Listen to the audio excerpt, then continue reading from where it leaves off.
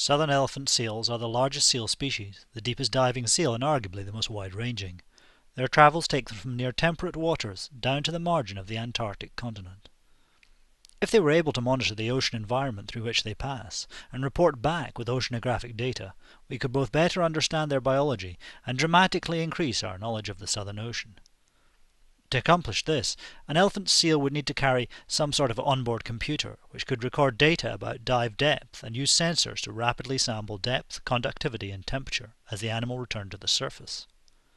Then the computer could extract the most important information collected during the dive, create a temperature and salinity profile of the water column through which the animal passed on its way to the surface, and store this, along with important information about the animal's diving behaviour, until it could be transmitted back to base.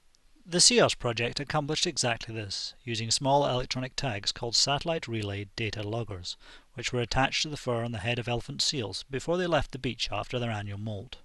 These devices carry oceanographic sensors that measure conductivity, temperature and depth throughout an animal's dive.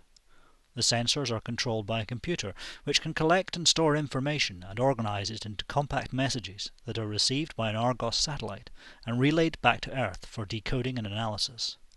The satellite can also compute the position from which the data was sent. Once a message is received, it is relayed to ground stations of the Argos system and stored where it can be retrieved by computers at the Sea Mammal Research Unit in St Andrews, Scotland. This animation shows the tracks of seals monitored by SEaOS during 2005 as they travelled from their island bases and ranged across the Southern Ocean to forage. Each colour represents a different seal.